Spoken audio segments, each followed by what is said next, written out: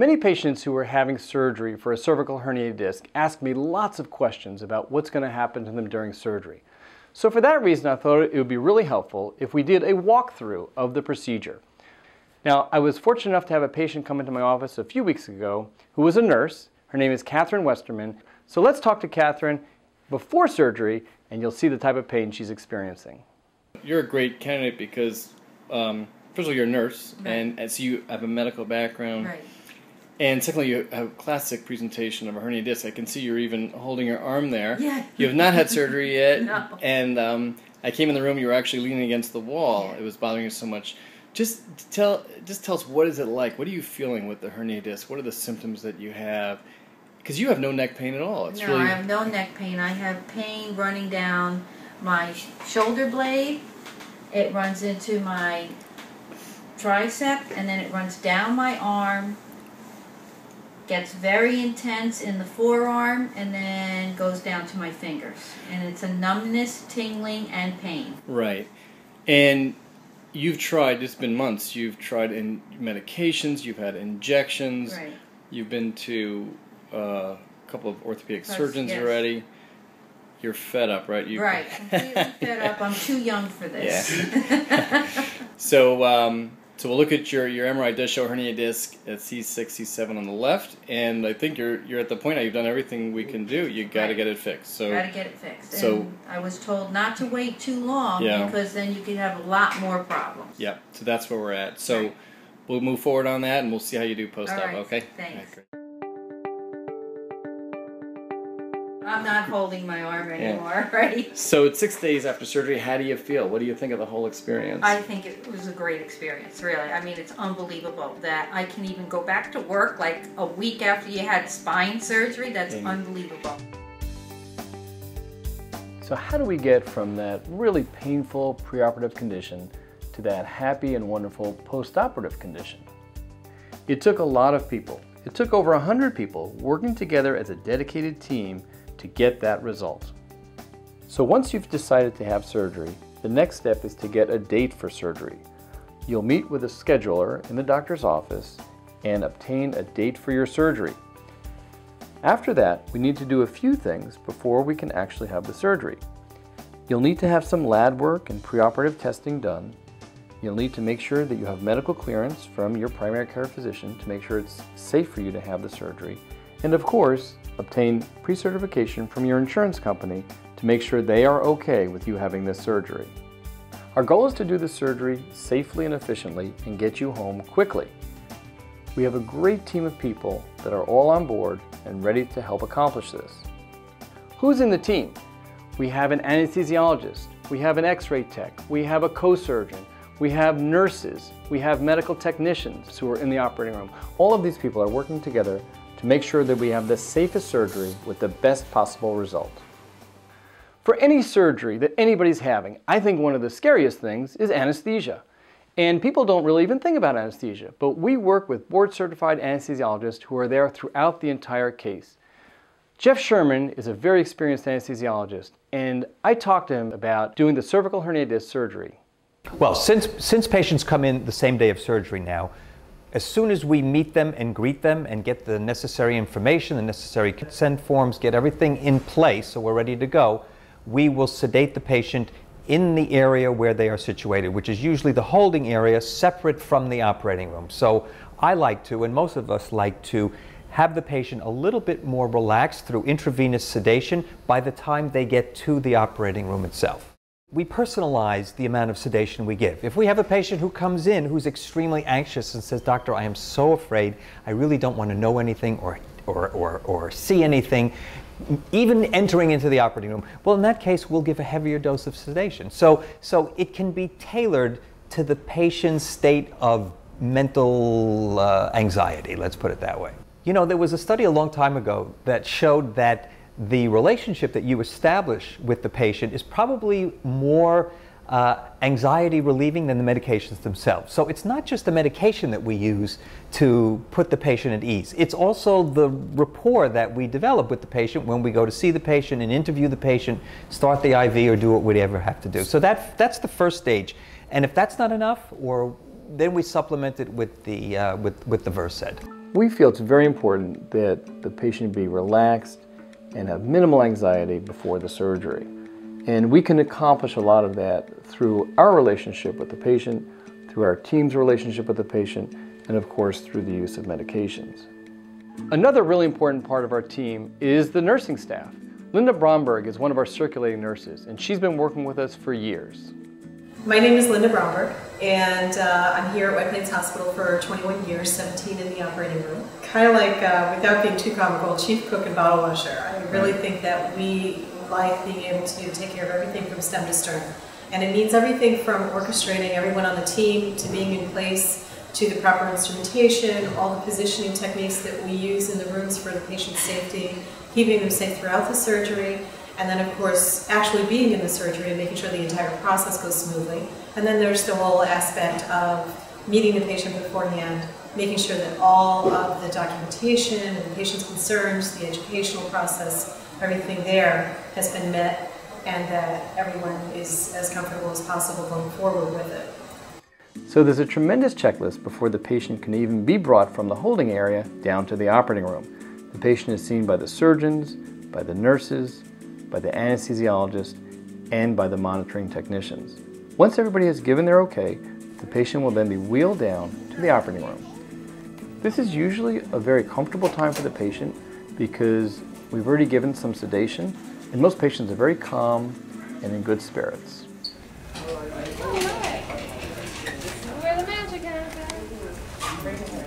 Once the patient is brought into the operating room, everyone present will introduce themselves and we will start preparing the patient for the surgery. We have to put on the monitors that we're going to use to make sure that everything we do keeps the patient safe and comfortable. For cervical discectomies, we will use standard monitoring as a blood pressure cuff, a cardiogram, a pulse oximeter which monitors your oxygen, an end-tidal CO2 monitor which monitors the amount of ventilation that you have, and finally, and probably from the patient's point of view most reassuring, is something called a BIS monitor which goes right over on the forehead, and that actually is an indicator of how asleep the patient is, or probably more accurately, what's the patient's level of consciousness. The idea being that we want to be sure that the patient is not going to be awake and aware during the procedure. Besides the anesthesiologist providing monitoring, we also have a separate team in the operating room called neurophysiologists. Through the use of many electrodes going from the head to the toes, we're able to monitor the patient's spinal cord function throughout the entire surgery. Dr. Stern explains how this works. Neuromonitoring is something we integrate into all our cases. So if you walk into the operating room, you'll see a neurophysiologist sitting in front of a computer screen looking at dozens of little squiggles. Those squiggles represent electrical activity in the patient's nerves. In order to get that squiggle on the screen, the technician has to connect the computer in front of which he's sitting to the patient with wires. Those wires are called electrodes. My name is Terry Small. I'm a surgical neurophysiologist, and I'm in the operating room. I'm monitoring your spine, your peripheral nerves electronically from start to finish. I function in a protective role for the patient in this way by being able to alert the surgeon if any changes happen in the waveforms that I'm looking at.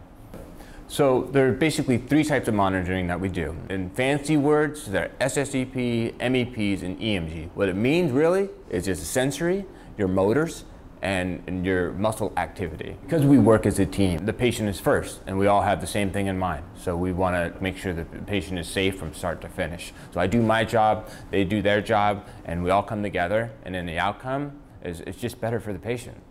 Jack and I divide our labor, and we've made a commitment that one of us should always be with the patient throughout the entire operative experience. So Jack usually stands by the patient and keeps an eye on everything.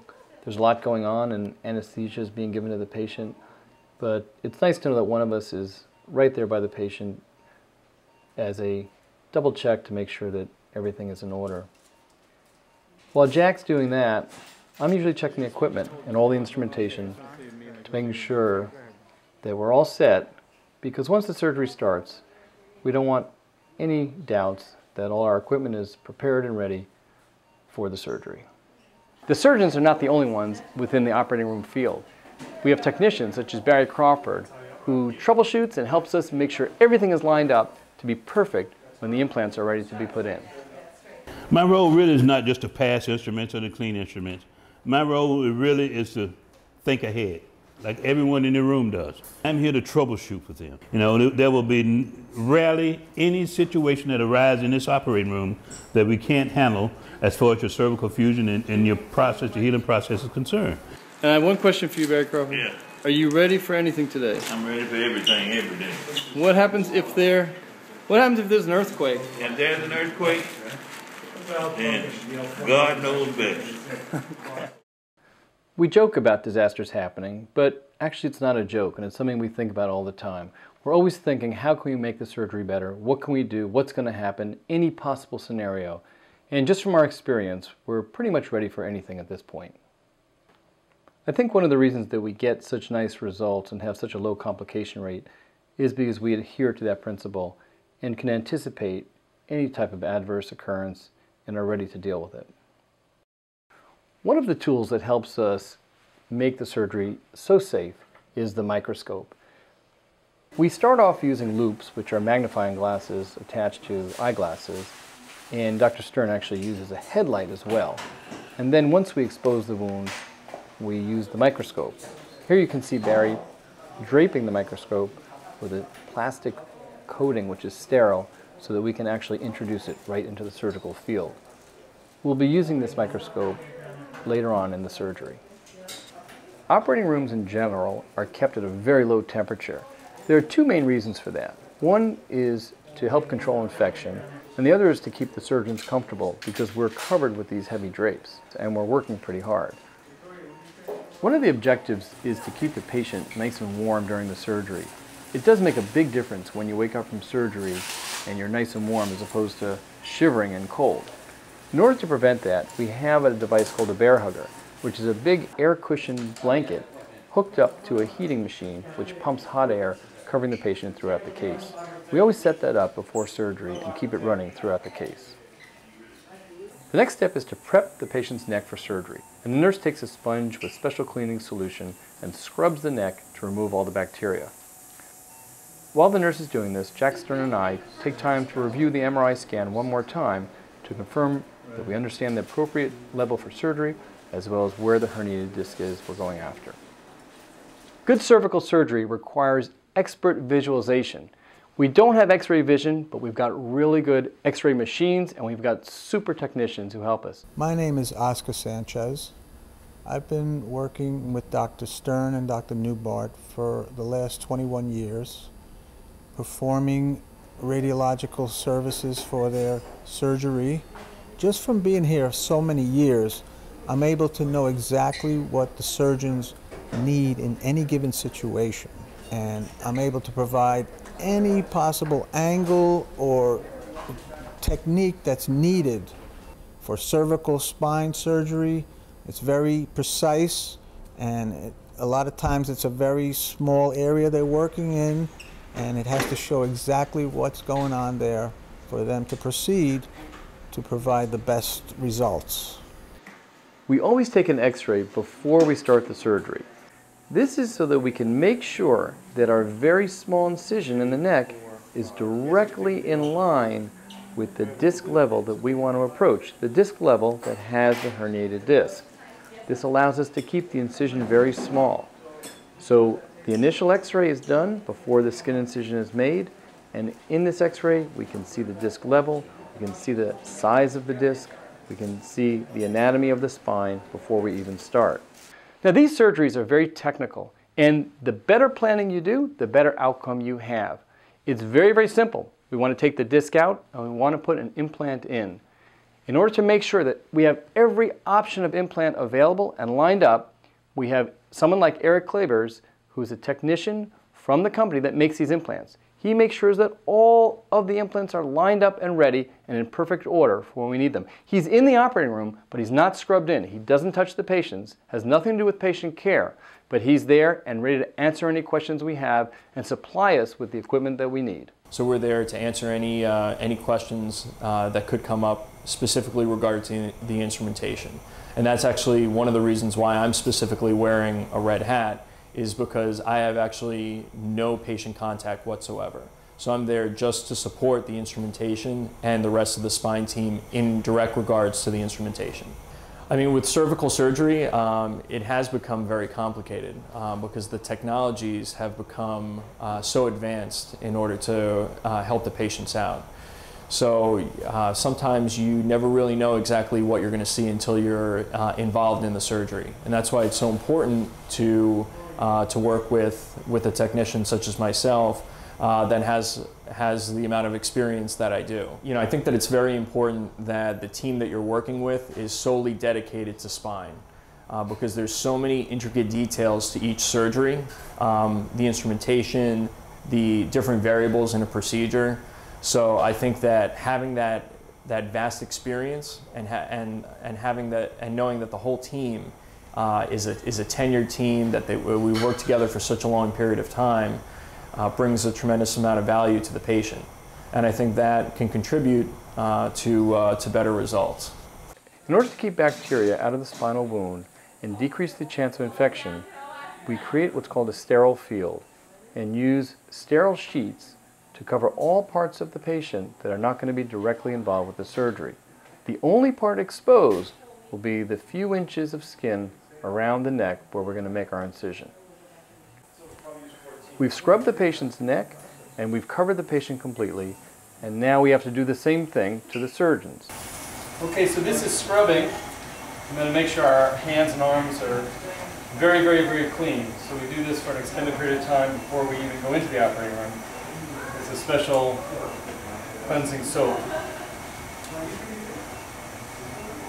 After I've scrubbed my hands, I come in and dry my hands and arms with a sterile towel, and then very carefully, without contaminating myself, put on a sterile gown and sterile gloves.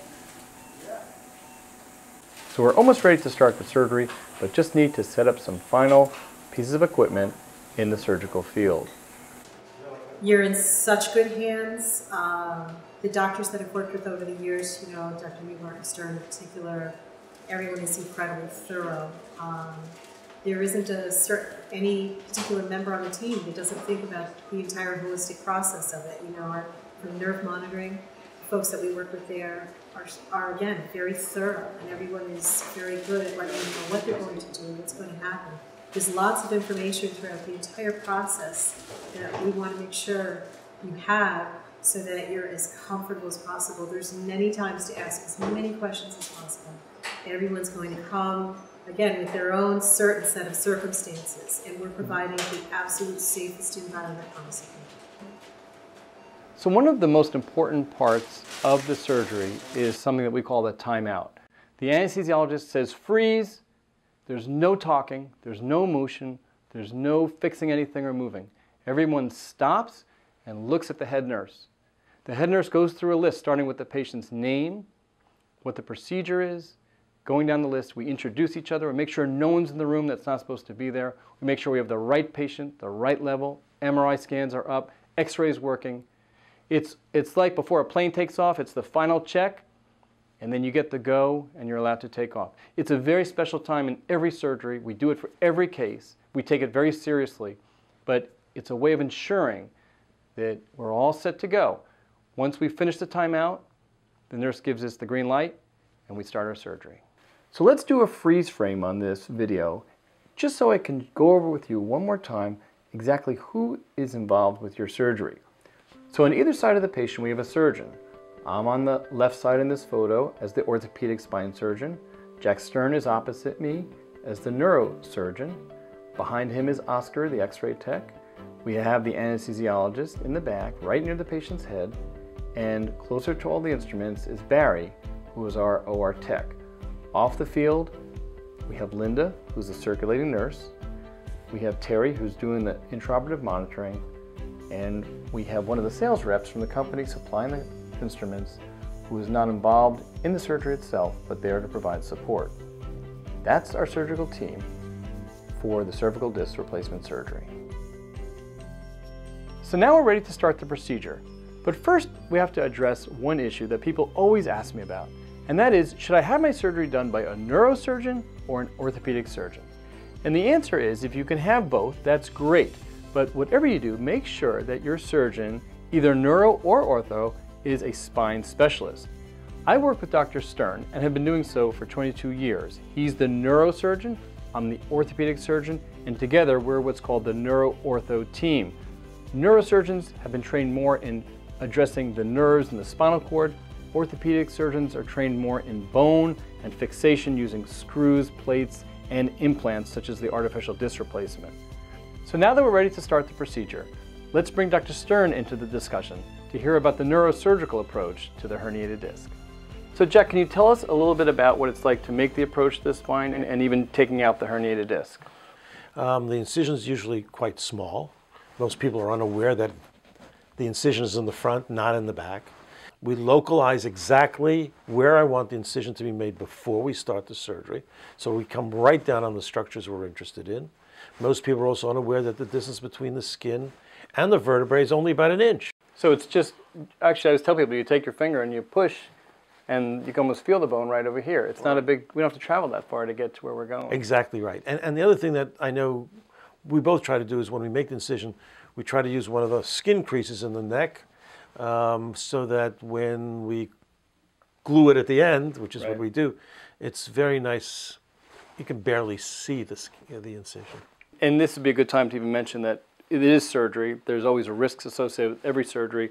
So if you're having this procedure, speak to your doctor to understand the risks, benefits, and alternatives to surgery. And even in this video, we show a patient who had a great result, but not all results are great. There are some risks. But typically, I think, you know, we've done thousands. I guess at this point, we're getting really tremendous results. And people, as a group, are very, very happy with it. So very soon after we make the incision, we put retractors in which hold all the exposure for us, and we bring in the microscope. And then we're actually looking through the microscope. And you can see the bone above the disc, the bone below the disc, and the disc itself. And deep to that inside is the herniated disc. So tell us what it's like actually removing the herniated disc fragment. The procedure itself involves taking out the disc and then getting to the herniated disc part. So we start in the front and need to get to the back because the nerve's in the back. And so we usually make a little cube incision and then take out the disc material itself. Then under the microscope, as we're going further back, we get to that piece of herniated disc, and then with a tiny little clamp, you grab it, and then you pull that piece out. And that's where everybody in the room goes, ah. So the disc and the disc fragment are now out, and essentially the operation's finished, except for one problem. We've created a defect where the disc used to be. There's a hole there now, and we need to put something into that hole. We have two choices. One is a disc replacement with a motion device. The other is a fusion device. Fusion devices are very small. They're called mini or micro plates, and the motion devices have a little bit of motion to them. And you can discuss with your doctor which one is better for you. Sometimes we use one, sometimes we use the other, and sometimes we do something called a hybrid where one level is fused and one level has motion.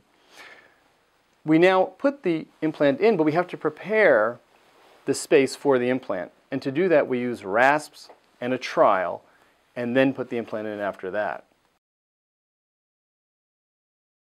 So we have this set of tools here. These are called rasps, and they're trowels. So if you look at the rasp, you can see that it's rough, and that allows us to form the hole to fit in the disc space perfectly, so that the cage will go into that hole perfectly. So we use these rasps of different sizes and get it just to the right size and shape, and then to make sure we go to a smooth tool, which is called the trowel, and then we are able to find just the right size for the cage that we want. And then you'll see on it is a little number, and we have all the dimensions from this trowel. We can pick the appropriate size implant and then put that in. And then we have the nurse open the implant. We always check the date and to make sure it's not expired and it's the right size. And then for a fusion device, I'll fill it with bone. I get the bone from the area that you've decompressed, so it's what we call local bone graft. And put the bone graft into the cage and then put the cage in. And for a motion device, we'll do the same thing, except there'll be no bone graft involved. And then we're done. We'll take our final x-rays and close the wound. I like to close the wound with what we call plastic surgery closure, and actually now we're using glue on the skin. There's no stitches or staples to remove after surgery. And then a Band-Aid on top of that, and then we move the patient off and wake them up from surgery. As the surgeon is finishing his operation, we're starting to lighten up the patient. And we time it such that as soon as he finishes, the patient wakes up within 5 or 10 minutes after the procedure is done. They're taken to the PACU or the recovery room, and we're still responsible for the patient's well-being at that point in time. So, we are there working with the recovery room nurses to maintain the patient's stability and comfort. After your surgery, you'll be wheeled into the recovery room, where the PACU nurse will receive report from the operating room nurse and the anesthesiologist about your surgery. As a recovery room nurse, we understand that neck surgery is a big deal. One of your main concerns is pain. Everyone's pain is different, and we're going to work with you to ensure that we can get your pain to a tolerable and comfortable level for you. We know what to expect. We've been working with Dr. Stern and Neubardt for so long, and the anesthesiologist for so long, that we have it down to a science at this point. You'll have one-on-one nursing care in the recovery room until you're stable. You'll be hooked up to a lot of monitors and equipment to ensure that your safety is maintained in the recovery room post-op. We just have such a great team of anesthesiologists, surgeons, nurses who all work together to ensure that the patient has a great experience. So as soon as the surgery is done, we want to let the families know that everything's okay. And actually, you have a habit of, if the case is going long at all, you'll ask a nurse to go tell the family everything's okay. Because I think people do panic if you're more than 10 minutes late out there, and it could be that we're just waiting for an x-ray. Right. So you'll say, please call the family, which is nice. But once the surgery's done, we both go out together and speak to the family. And I know for me, the first thing is people just want to know the patient's okay and surgery went okay, and then we can go into more of the details, which you usually tell them more about the actual procedure itself. Right. You and I have been doing this for 22 years together, and I know for me, I still enjoy taking out that disc fragment with you. The whole thing really is elegant and gratifying, not only in terms of the surgery itself, but gratifying in terms of how well the patients do. I mean, it's really a great surgical procedure. It's a great operation. Patients, I mean, so often patients get, are in the recovery room and say, well, my arm pain's gone, my hand numbness is gone. It's just all around elegant and gratifying. Many years ago, anybody that even talked about having spine surgery was worried about being crippled for life, because it was like, oh my God, they're going to operate on my back. Right. And that's so different now. There's such a fine recipe for everything from anesthesia to the way that the doctors retract, to the positioning techniques that we use on the tables and the devices that surround them. All of that has become such a perfect recipe so that it's like, it's going to be okay. It's going to be the very best possible scenario that that patient is going to have so that everything goes beautifully. So that concludes the cervical herniated disc surgery walkthrough. I tried to give you a behind-the-scenes view of what we're thinking and what happens to you when you come for this procedure. It's really not such a big procedure, and patients typically do really well. But let's not forget our patient, Catherine Westerman, and let's check on her now 6 days after her surgery. So it's 6 days after surgery, how do you feel? What do you think of the whole experience? I think it was a great experience, really. I mean, it's unbelievable that I can even go back to work like a week after you had spine surgery. That's unbelievable. So was the surgery painful itself? No. No. I had one, when I came out of the operating room, I asked for pain medicine. Right. Once, slept, got up, went home. Wow, okay, good. That was it. The arm pain, numbness, tingling? It's almost all gone. Yeah, okay, great. I mean, I'm not even aware of it unless you tell me about it. Yeah. You're off the medication today, you didn't have to take anything? Today. Okay, good. So overall, the experience, I mean, are you glad you had it done? I had to have it done, and I'm glad I came here to have it done. And it took you a long time to have the surgery, but I think at the end you feel it's the right thing to do. Yeah, because in the beginning I said, no way in heaven and hell am I having surgery. And then when you're in pain for 6 months, then you sort of resign yourself to the fact that I got to get rid of this pain. Yeah. And to have it done this way and be like this a week later is unbelievable. And if you were to give advice to anybody thinking about it, or to someone at home who's like scared of the idea of surgery, like what could you tell them? Don't wait so long so that you're going to get full recovery. Right. Great. Well, thanks very much. You're welcome.